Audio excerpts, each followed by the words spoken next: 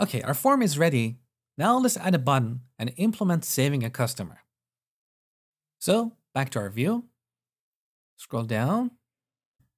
At the bottom of this view, before this closing curly brace, which is the end of the form, I'm going to add a button. The type of this button should be submit to submit the form. And I'm going to give it a couple of bootstrap classes. btn, which is required by all buttons, and btn-primary, which gives it the color used to represent the primary action used on this view. And we call this save. Now, if you scroll up,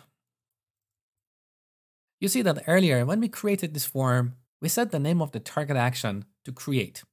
So let's create this action. Back in the controller, MVC action 4 tab. We call it create. Now we need to apply HTTP post attribute to this action to make sure it can only be called using HTTP post and not HTTP get. As a best practice, if your actions modify data, they should never be accessible via HTTP get. Okay, next I'm going to add a parameter here. Because the model behind our view is of type new customer view model,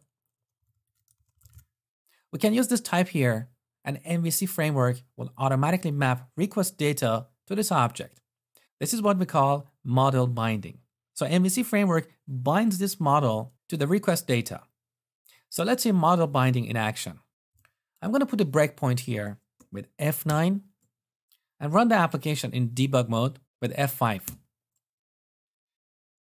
Okay, this takes us to our home page. So we should manually go to customers/new. Now right click on an empty area and select inspect. Select network tab here. Now fill out the form. Name is Mosh. Date of birth 1st January 2000. Subscribe to newsletter. I tick that and select the membership type pay as you go. Save. Now go back to browser. In the network tab, you can see our request. Let's click this. Select headers tab here. Scroll down. Let me expand this so you can see more clearly. Look, this is our form data. Customer.name is Mosh, customer.birthdate, and so on.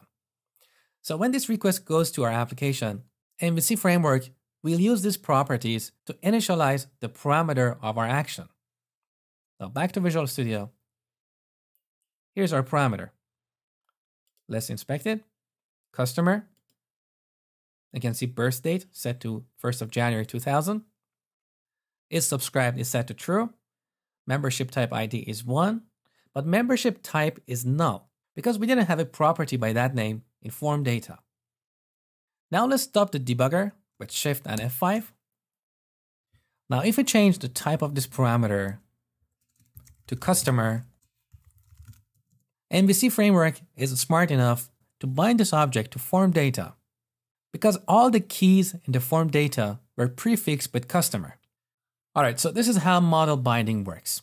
Next, I'm going to show you how to add this customer to the database.